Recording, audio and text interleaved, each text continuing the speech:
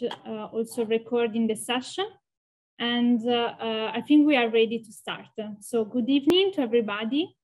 As you know, I'm Cecilia Messina from the Career Service Office of Domus Academy. And together with me today, we have Chiara Diana. She is our alumni, and she is actually Chief Design Officer Europe at Frog. And together with us, there is also Silvio Cioni. Maybe you already know him. And he's, so Silvio, tell me if I'm not wrong. You are General Manager at Sketchin. True, and you already collaborated in Domus Academy many times in the past years. And you are also a teacher, lecturer in Domus. So if our students didn't have the chance to meet you in the last weeks and months, there will be the chance to meet you soon, I guess, apart from today online. So welcome to everybody. We have now 15, 16 almost attendees, and I think we can start. So welcome again to everybody.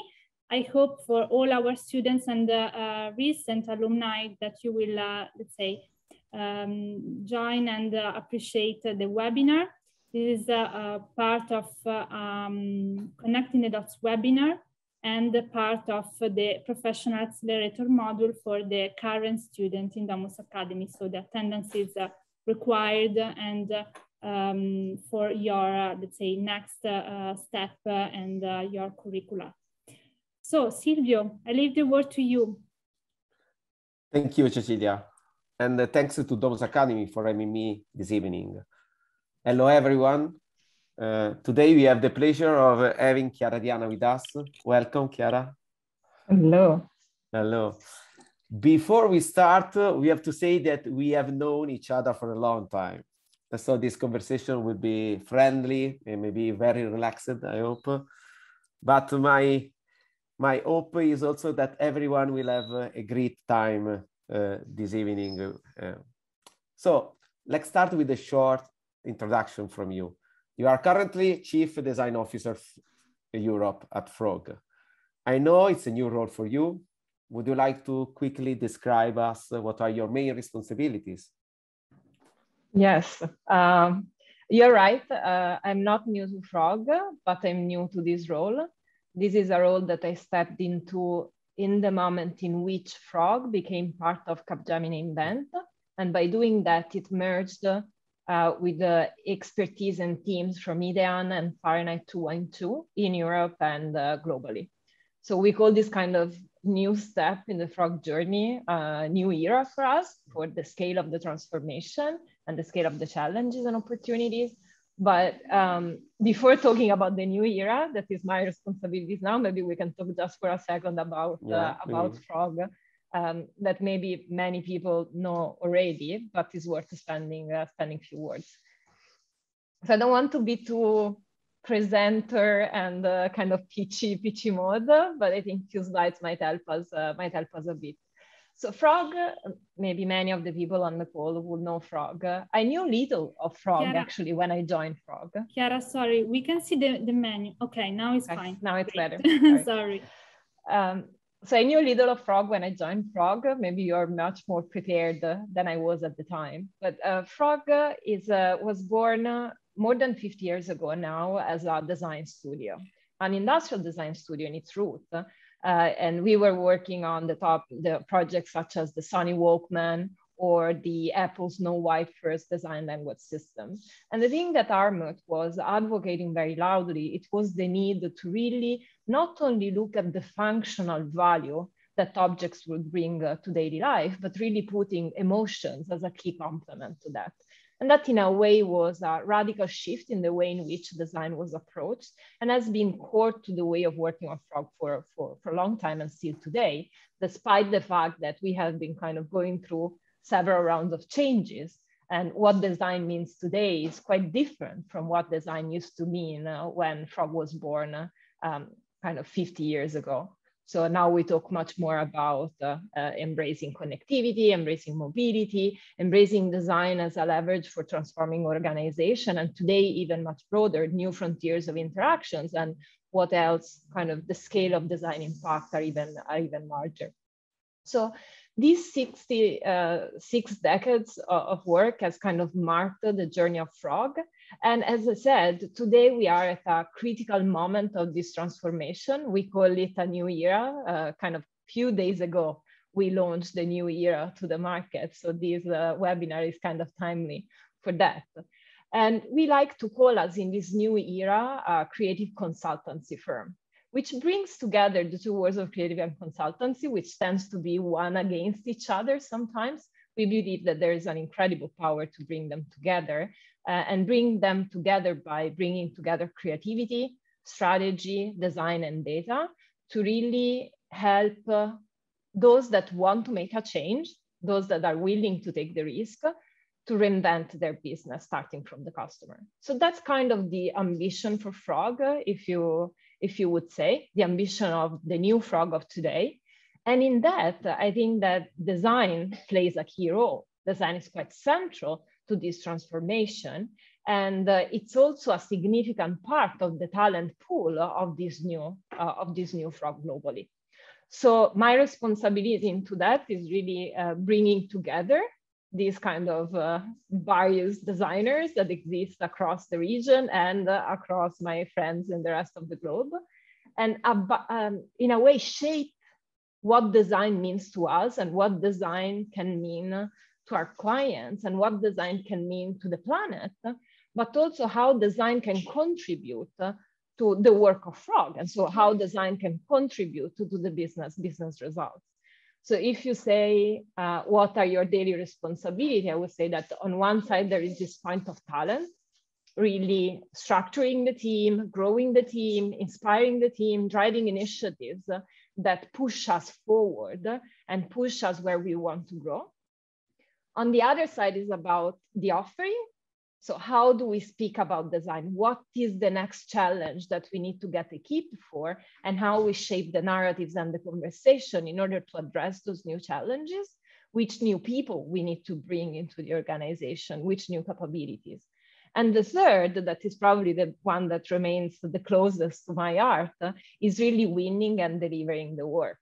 So shaping proposals, leading the team and coaching the team as they do the work. Because I believe profoundly that the quality of the work that we do, it's critical to our business success, and it's critical to retain our talents.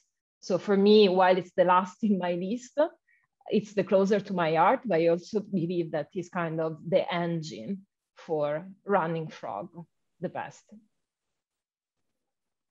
Thank you, Chiara. Let's go back now to your days in Domus Academy. Which course did you attend, and why, or when, and why Domus Academy instead of any other design school? Yeah, I would say maybe back at the time, because I'm quite old now, so it's more than 20 years ago, there were not so many design schools, just to say it clear and loud. And there were not many design schools that were touching topics related to design and innovation. It was year, I think, 2002 when I joined the master. The master was the master in iDesign, was named the iDesign Interactive Objects, Spaces and Services. And the way in which I decided to join was quite random, if I can say. Sometimes I think that my life has been decided just by random encounters with great people along the journey. So I was just graduated at that time at Politecnico, where I studied design. And Politecnico was one of the few universities in Europe that was teaching design at that time. It was a moment in which web, Bluetooth, mobile connectivity were kind of rising up, but the academia was very, very slow in receiving them. So only few professors were interested in exploring those frontiers. I was struggling to find professors that were supporting my final project, which was about Bluetooth and museums. So when I finished university, I really felt that I wanted to find a job. I wanted to find a job where I could practice some of these things that I was interested into. And then my mom read about a scholarship in Domus Academy of this new master that kind of sounded interesting. I thought it was much more about information design than interaction design as it came out to be. And the boundaries of what that could mean were kind of quite blurred, as the reality did. So I wasn't sure. And I think I met you, Silvio, I met Alessandro, and I met Claudio, that at the time was the course lead for the interview. And I think that you all convinced me that despite it was very vague, it was probably something interesting to jump on. Well, I remember it perfectly. It was the beginning of an exciting journey for all of us, probably. Let's talk a little bit more about the Master in Eye Design.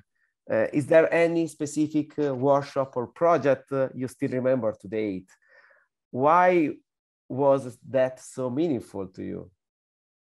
Yeah, maybe before we speak of a workshop, which we can definitely go to, I want to share a bit about the context of the master, because as I think I was posting that yesterday on LinkedIn, it really, for me, I believe that marked an important step in my career where I'm today. I think that it was the first edition of the master, and you could really feel that it was the first edition of the master. The domain, in a way, was nascent. There was not much kind of theoretical or academic background on the topic, but also it was not very much defined. You could feel it from the title that was long like a paragraph, because lots of things were interconnected and we were willing to explore. So there was a lot of energy, a lot of uncertainty, long working nights, but also a sense that you could really make a change. You were on the edge of something that was going to be very transformative. And I think that feeling, that energy was probably a big part of the beauty of the experience itself. So we didn't have given frameworks, customer journey didn't exist, the concept of wireframe didn't exist. There were not a lot of benchmarks to look at, other projects that you could not do a kind of landscape analysis because it was kind of nothing to benchmark against. And we were extensively inspired by art and by nature in identifying what could be done really in that land of kind of very exploratory land of possibilities. So I was looking in my old disk for some of the images that I could share with you and with the audience today about those projects. Honestly, I have to say, most of the things were done in Flash. So finding online browsers that can support Flash has been already a challenge. And all the images are very pixelated because, as I said, and small, I'm probably, and very small. Yeah, exactly, and very ugly. So what I found in scanning this landscape is the picture that you see on the left that were these kind of experimental projects, art installation, some preliminary 3D graphics environment. But what we were doing is more what you see on the right, which was the initial concept of ecosystem maps, in which we're trying to understand the interplay of the different components, either human behaviors or technology reactions, and how all of them together could make sense in delivering something new, and a lot of storyboarding. I was looking for a nice, Photoshop, photorealistic image. There was nothing of it. So we were really kind of trying to find, not only explore the territory, but also try to form the tools that you use to explore a domain that was not very much defined yet. So I think that every workshop was an experience. You could tell a long story, lots of emotions about each one of the workshops. And I think that the workshop were really marking our experience at Domus. I think that there is one that it's close to my heart, but is also close to my journey. That is the one that was called Highways. And this is a workshop, I think it was the third or the fourth in our journey. And it was on the topic of exploring future scenarios for air traffic control. So it was aimed at understanding how we could leverage new technologies and new forms of interactions in order to improve the way in which the people that are controlling the planes could do that better. So less planes can crash, or people on the plane can get to the best support. So I think why it was interesting, particularly interesting to me, because in order to do that, we had to deep dive on the topic quite a lot. So we learned, we reviewed a lot of papers that were describing the workflows that these people were going through. We had the opportunity to have few of those air traffic controllers coming to Domus and telling us about their work. We could interview them about what were their pain points, which were the critical moments that they didn't know how to solve. So in a way, was a first step into what now is common design research in the projects that we do. So that part of initial exploration really, for me, marked a difference compared to the other workshops and informed my way of thinking of project in the future. I think you remembered that as well, right? Yeah, I remember that project was quite challenging. I mean, because the domain is so particular. So it was very nice to have a look again to your project. What happened after completing the master in Domus Academy? What were your next steps? I know they still crossed with Domus. Is that correct? Yeah, it is. And I think that why I selected this project, because I think that this project was a very interesting bridge to my next steps in Domus and my next steps in the career. So this project, this Highways workshop, was part or somehow connected to a larger research program that Domus Academy was carrying on at that time within his research center on the future of air traffic control, as I said. So at that time, Domus Academy had a research center, which was named DARC. I think few people on the call were part of this crazy group of people, the small team of professionals that were trying to be on the edge of what design could be. So this DARC, this research center, was existing on the side of the educational activities, was interconnecting with the educational activities every year and then, as it was my case. And the mandate of DARC was really to explore the new territories of design. We were speaking a lot at that time about humanizing technology, how you could connect human and tech in a meaningful way that is respectful of human beings. And we were working either in collaboration with other research centers in Europe. It could be the Philips Design that was really pushing the experimentation, the Fraunhofer Institute, even the Royal College of Art in London was part of this kind of scattered crew of crazy people. And with visionary clients on the other side. So sometimes you had public or semi-public institutions that were funding those experimental projects. Sometimes you had the Nokia, the Fujitsu of the case that were wanting to explore something beyond the boundaries of what was obviously possible. So that was the reason to exist for DARC. And when I completed my master, I had the opportunity, maybe I made good impressions to you and the rest of the crew in the course of the master, to be asked to join the research center at the time. And the air traffic control project was the first big project that I was engaged on in Domus. So here you see the professional side of it, right? So this picture is the picture of the concept that we were able to explore as students in was 4 weeks or 5 weeks workshop. And then we took it to a next level. I think we worked on that for almost a year, doing what you see on the top, which was real interviews, in context observation in the control towers to deepen our understanding and test some of our design hypotheses with air traffic controllers that you see on the top. One of the biggest barriers that we learned is that they work in an environment which is very, very cold, just because all the machines needs to be safe.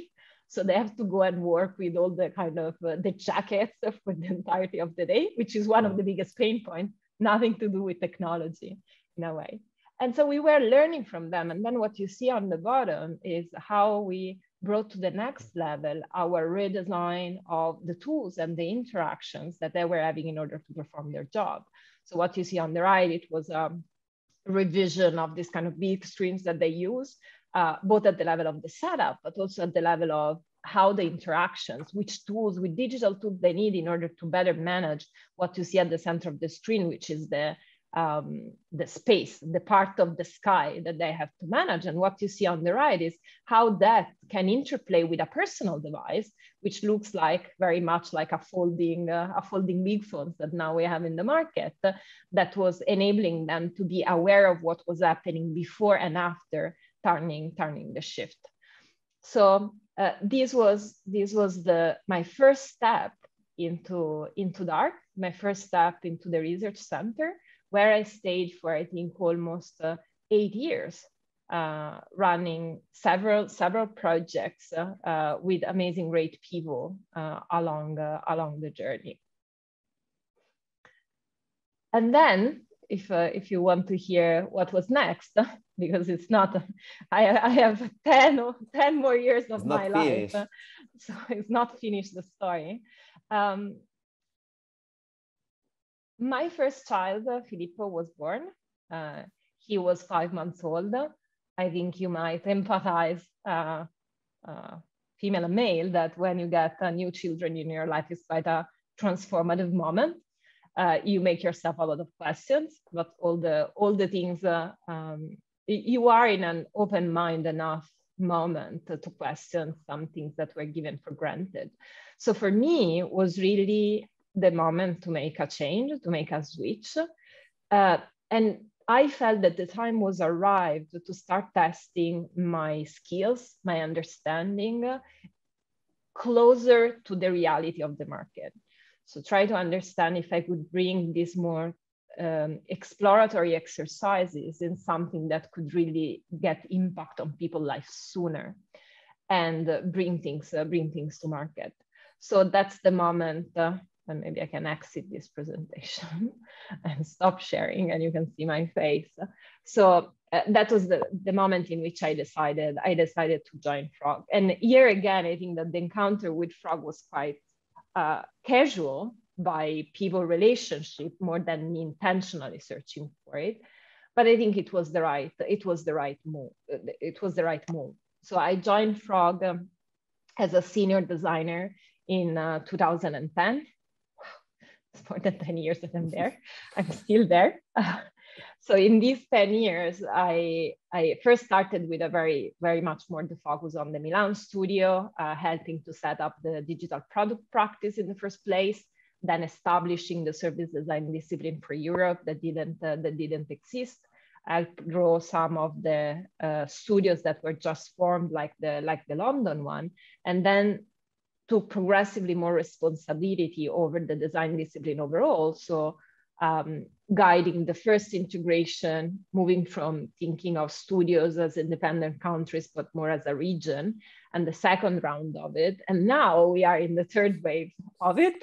So I think it's interesting, and every time it's posing a new challenge. And if I reflect on why I've been staying at Frog for such a long time, I think it's because it has always been different, and the design itself kept changing quite a lot along the way. So keep exploring and keep learning and meeting with great people, both from teams and clients, is kind of the reason why it doesn't feel boring, or not yet. Let me say that your challenges are bigger and bigger, probably. Yeah, and that's why sometimes you feel the need to just design a nice PowerPoint slide and spend 30 minutes on just beautifying it. Sometimes is a nice purpose. Your professional journey is impressive, Chiara. Please tell us again about your current role. I mean, what are your typical daily tasks, and what do you enjoy most, and why, apart the PowerPoint Beautification. Beautification task. Yeah, I think I can go back to the things that we were mentioning at the beginning, right? So we were speaking about the talents, we were speaking about the offerings, and we were speaking about the work. And this is really kind of what is making my day. Then the proportions depends on fluctuate a bit according to, and I'm sure everyone empathize with that, in which moment of a project you are, in which moment of a proposal you are, but also in which moment of the organizational transformation you are. And I would say that this, for me, for sure, is the moment in which there is a lot of focus on getting and establishing and getting function these new larger communities of frog. So if you look at from a talent perspective, it's really about setting up the teams. I believe that thoughtful resourcing, so deciding who is going to work on which program, is one of the most powerful tools that we have in order to support people growth. Because projects makes the 90% of the experience of a talent in their time. You could do theoretical education on the side, but that's not what is the engine for their growth. So finding the projects that are the right stretch, it's an art, I believe. And that's kind of taking a lot of my time, as well as defining who we want to hire, making the strategic hires, and shaping and driving initiatives. Like now we are establishing our global community of practice, or establishing our global, refining, I would say, our global career framework, how we name our disciplines, when is that you're ready to move to the next steps. So those are all the topics that are in the bucket of talent, which is quite big at present, I would say. And then I think the counterpart to that, which I love to have as a counterpart, and I advocated strongly when shaping my job role for the new position, to be close to the work. I think if you're not close to the work, or not closing to talk to clients and selling the work, you start to have these two dimensions that detach one from the other. And you make decisions on strategic direction for the organization that are not matching the reality of talent's life, and not matching the reality of client challenges. So for me, staying close to the work is because I like it, but I think is also very strategic in order to make sure that we are an organization that is connected with the things that are happening. So that means that I join once a week, I join the stand-ups with the team on the key projects that I follow, typically the projects that are with either critical clients or projects where we are testing something new. I join some of the thinking or ideation moments and spend time in coaching some frogs on the programs themselves. And then I really drive business development, or help people drive business development. So you asked what is the moment, I think how you asked that, what's the moment that I like the most, what I enjoy the most. I have to say I enjoy a lot going to the studio. We have been away from the studio for a long time. We restarted going to the studio, I think, and now it's several months. The casual encounters in the studio and the conversation with the people is what really feed me in a way. Beyond the hierarchy, beyond topics. And I think that the one moment that is really rewarding, if I can steal the word from my former manager, is that moment that you feel that you are thinking together. So that moment in which you are together with other people and you feel that you are building on top of what the others are saying, and you arrive to a point that you would have never been able to arrive just by yourself. So that idea that you are creating something that is greater than the minds that are around, it's impressive. And when you see it, when you live it, it's something that is so rewarding. Thank you, Chiara. You started your career in the early 2000s.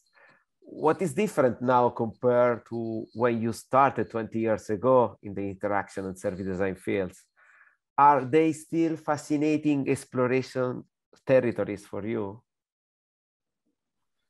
But I think we might have answered that a bit, but if we reflect, I think, on the journey, right? Service design, interaction design, or user experience, or however we want to call all of them. We can put even design research at the time was very nascent. Now they are very established. And we know by our Forrester report that they will keep growing and growing and growing. And who knows how those are going to be filled because the universities are not catching up, right? We have established curriculums. Schools are teaching more and more. And we also have established toolkits. A lot of them, they come and go, the Sketch and the Figma, and it used to be, I think I forgot some of them. There was a wireframing tool that I started working on it that I even don't remember the name, but we have lots of tools and that can enable us to do amazing prototyping, for example. And we have even very solid processes. So those are, for me, an incredible starting point. So what is fascinating today is that you start from something that is defined and you can break it up and recombine it in different manners, because the challenges that you're facing, some are old, but also you can approach them in novel manners.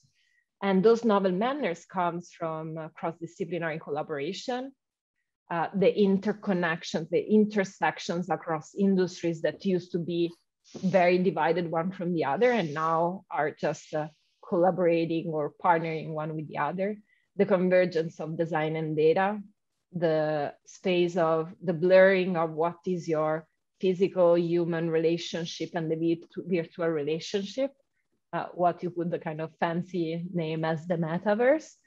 I think that those are all dimensions or territories that we have in front of us that we need to explore. We have an opportunity to explore. We have a lot of tools that we can start with, but those tools are not ready for the new challenge. So we need to evolve and adopt, adopt and evolve those tools. So would you say it's time to get bored? I don't think that it's time for it. So that I think that that's the fun part of being in design, being the generation that is kind of leading this explosion of design and societal transformation.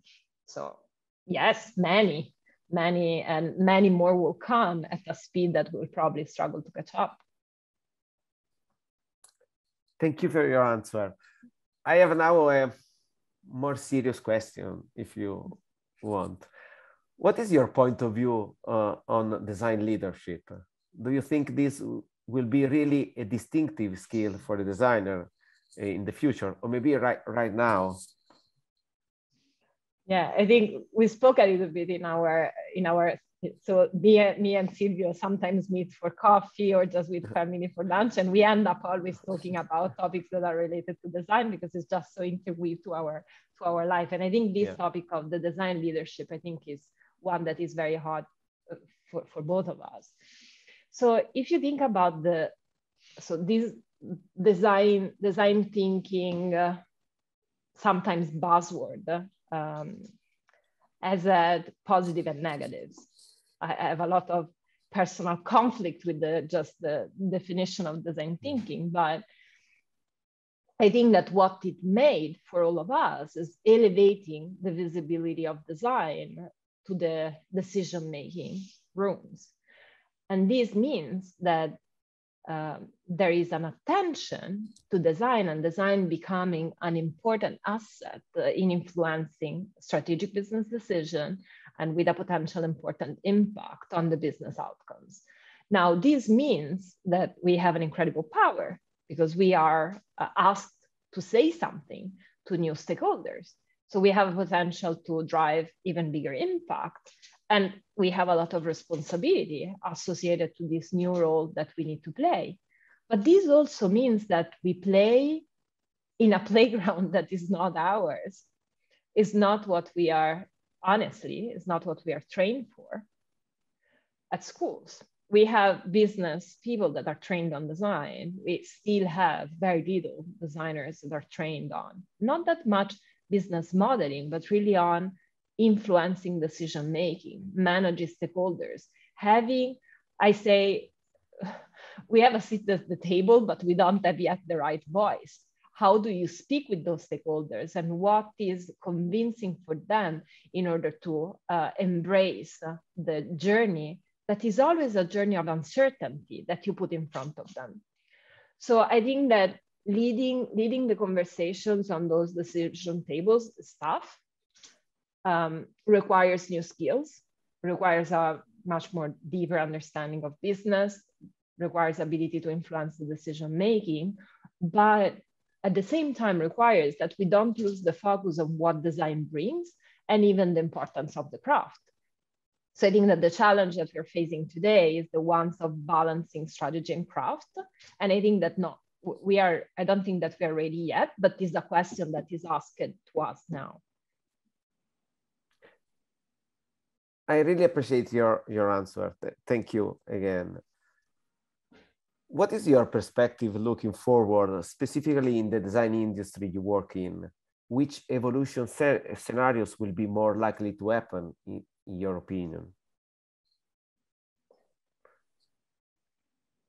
So I think there are many, let's say, content or topic evolution that we are going to support and face. So if you think about the entire sustainable transformation, we have the wave of digital transformation, now we have the wave of sustainable transformation, and we will have others in the future ahead of us. But I think that the main transformation from a profession perspective, beyond the topics that we are going to focus on, I think is the fact that design changed its role in society and it changed its role in business. So as we just said, design is more and more recognized as a strategic tool within organizations. So organizations are much less willing to give design out, to externalize design as a function, because it became important. So you will never give out important and strategic decision for your organization.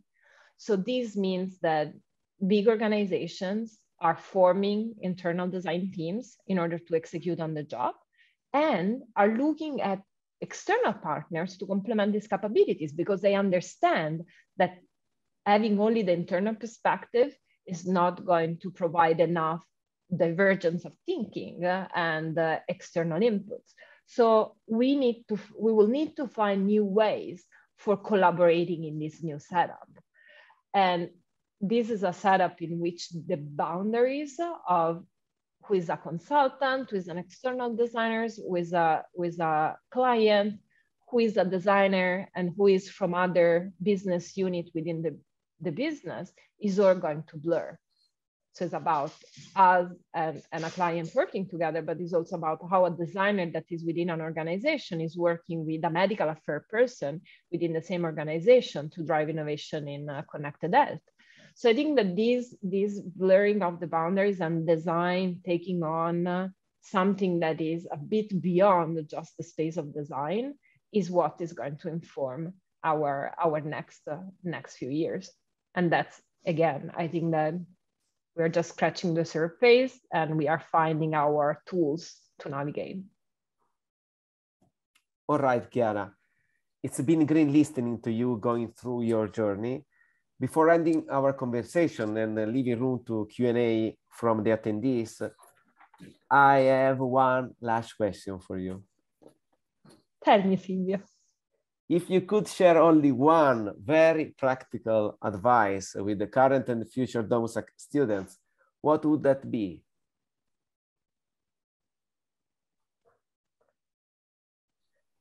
So, as I said, I don't know if it's valid for everyone, but that will be my advice. My months at Domus, if I think of my life in my months at Domus, was just my time at Domus. So I was living the experience of the master fully. It was master from morning to night. And I think that that's why I got so much out of it. And I got so much out of it from a content perspective, but also from a personal journey perspective, a relationship perspective. So I think that what I would say is that this kind of immersing, getting engaged, getting fully connected and learning the more that you can, and keep learning in through these quick cycles of workshop after workshop, because that's going to give you exercise your ability to keep learning. That is one of the only things that will enable us to navigate this continuous change that design goes through. Thank you, Chiara. Thank you very much for your contribution. Cecilia, I leave the stage to you for the Q&A session. Yes, thank you, Silvio. Thank you, Chiara. It was really a pleasure for me to hear you, since I know Silvio for many years and Chiara too. As a Domus Academy, we collaborate with Frog from many years, and it was really a super pleasure to have you here, Chiara, with us connected today, since we know that you are super busy with the role that you have now, but in general, you told me that now after the COVID, after the pandemic situation, you start traveling again. So I think you have many projects and tasks to deal with every day. And I would like to leave the word to our students, to all our attendees, to ask a question or comments to Chiara and to Silvio. So feel free to interact. You had the chat, the Q&A is open, so you can write your question here and we will read the question and Chiara and Silvio will reply. Ciao, Joseph. Joseph Forakis saying congratulations to Chiara for your new role. I think, Chiara, you know Joseph from years. Correct. You know each other. We met each other, I think, at Domus the first time, but then we had the opportunity to work together on a couple of professional projects. I was doing some freelancing on the side, and I think that we also then just became friends. And Salone del Mobile aperitivo sharer. Wow, great. Yes, for our attendees who didn't have the chance to meet Joseph Forakis till now, just to let you know, Joseph is a designer. He has a studio in Milano, and he studied in Domus Academy as well. So he is part of Domus Academy alumni network too. And we hope to see you soon here in Domus, Joseph. Okay, so we have two questions from our students. The first one from Melissa. Melissa is asking, what are some of your favorite projects while working at Frog? Oh, that's very difficult. We have 10, 11 years of projects. Maybe one of the, I don't know if it's a favorite. Favorite is a difficult concept, right? Because it could be favorite for many different things, because you like it, because you hate it, because of many different reasons. But one that was very important for me is, and was one of the early projects, was a project on connected health that we did. It was my first real project when I joined Frog. It was back at the time with Novartis, and we were trying, Novartis just invented into this kind of connected pill that when you ingest the pill and reach your stomach, it was delivering a signal that you could catch from the skin. So we were designing an ecosystem around this stuff that was made of a connected pill, a patch for post-transplant patients to better have a dialogue with their doctors. It was 2010. So we were trying, we designed and investigated and did research and shaped this ecosystem, designed the touch points for the patient and the doctor. There was a messaging framework to motivate people to stay adhere to the therapy. And then, so it was really intense, emotionally very intense. The setup at Frog was super complex. The topic was very complex, and also connected health was something that was very new. And then Novartis decided not to fund it because the idea that you shift from selling pills to delivering service it was too transformative. So first, they didn't have the possibility to understand what was the value that a digital solution could bring. And honestly, I still work for Novartis, I work for many pharma companies. Still, they lack the metrics to evaluate why to invest in digital connected health solution. And then it's also because from you research for years on a pill, you make the pill, you ship it, and then it's done. While if you work on a service, you ship it and that's the beginning. You need to iterate every month. You need to have people that are responding to the phone. So it's a radical transformation of the model. So what I learned from that is that the challenges, and this goes back to the question from Silvio about what are some of the challenges that we face, is that in order to reach impact, it's not just about designing the solution, but understanding all the implications from a business and organization you have around, and bring those that are decision maker on the journey with you to embrace them. Thank you, Chiara. I hope, Melissa, the answer is fine for you and interesting. Then another question. We have a question from Umang Varma. He's a student from product design. He said, hi, Chiara, thank you so much for your interesting words. What are your thoughts on decentralization of design?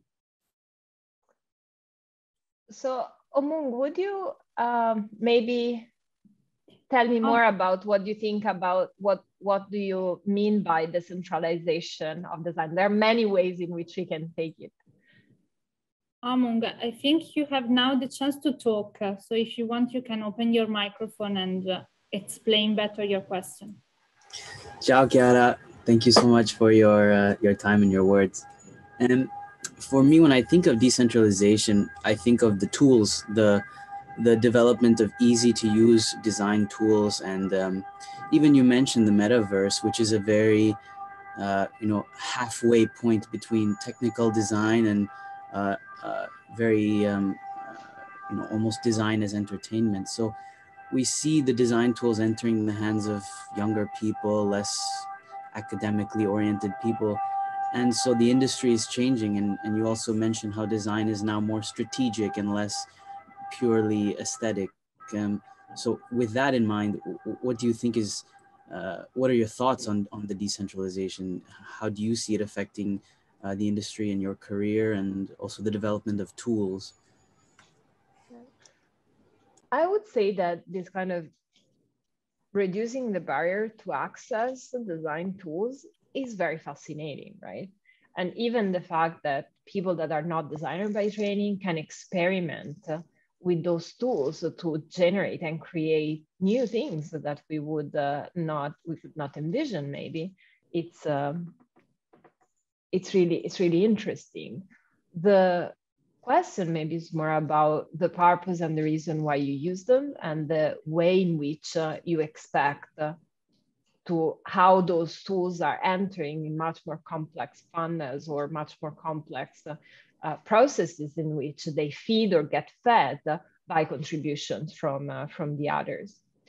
One aspect that I have been observing in the course of the pandemic, which I think is very interesting, I was reflecting with a team yesterday, is the fact that this democratization of access to the design tool that I'm linking now to the easy access to Figma, that was a salvation for all of us during the pandemic, has kind of reduced the barrier of the team that was designing and the team that is reviewing.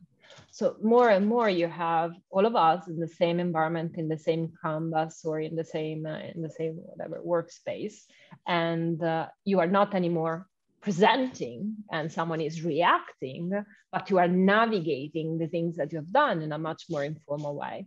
And I think that this has a lot of positives, because it gets the conversation maybe close to the tricky points, and gets more honest reaction from your audience. It has a lot of challenges, because preparing a narrative is much easier than navigating clients' reaction on the go. But there's also the counter side effect that there is no structure in the way in which feedback and questions are provided. So I think that there are pros and cons, and we are all now, as our ways of working has been radically transformed by pandemic, trying to reorganize our workflows to take the most benefit from that. Thank you very much. Appreciate that. Okay, thank you, Umang, for your question. Then we have a question from Jakob Tasker. What is one skill, quality, or technique that you have found to be especially important when leading and inspiring designer? Okay, tough questions. Yeah. I always say that, so one side story. So I really love my design team to go and teach at universities, because I think that if you're able to manage questions from students, you are ready for all the questions that client can make, because the students make questions that are much harder to answer than the ones that client can make. So it's always a good stress test. So if I think about leading teams, for me, one key point is to listen to them. So the starting point of the conversation is about understanding their perspectives and helping them to see things that in their thinking they have, but they have not seen yet, because they don't have that level of abstraction from their own work. And I think that element, that bringing the external perspective and helping them to see where they already arrived, is one of the things that is critical to empower them to progress through their journey. Then the other aspect, I spend a lot of time in doing one-on-one coaching on programs. So letting people drive their own journey, letting the new leads to lead the program, but doing a bit of shadow governance in helping them to be successful in doing their tasks. And this is important at the very junior level, but is as important as the leads level. So not stepping on top of them, but helping them to step up to the role that they need to take. Okay. Wow. Thank you, Chiara. I hope, Jacob, the replies from Chiara was fine for you and successful. Seems that there are no other questions from our students. Guys, take the chance now, since this is a very precious moment and you have to take advantage of this webinar at the most. But in any case, by my side, Chiara, it was super interesting for me hearing your words and interacting with Silvio. I really hope that we will have the chance to see you here in Domus Academy back soon, in presence, possible. And Silvio, for you the same. It was really a pleasure for me to have you here for this Connecting the Dots webinar. And if there are no other questions, okay, Joseph is writing. Okay, we have a question from Joseph Korakis. The emergence of blockchain technology reminds me of the earliest days of the explosion of the internet after the advent of web browsers, etc. In terms of potential for experimental research for new behaviors and relationships, do you share this excitement, and is Frog working on design-related issue on the blockchain? This is very... I share the excitement. I have few people that are really freaking out with blockchain in the studio. And yes, we're doing few projects, but the fun story on those few projects is that the people, the clients that are doing those projects are also on their side, like kind of freaking out on blockchain. So those are the ones that are more experimental or visionary, sometimes on the edge of you know what you're really doing. But I think that that's the fun part on when you explore things that are new. And also, I think by my experience is that this is not yet coming from the big orgs. It's still coming from startups or smaller grown-ups, let's say.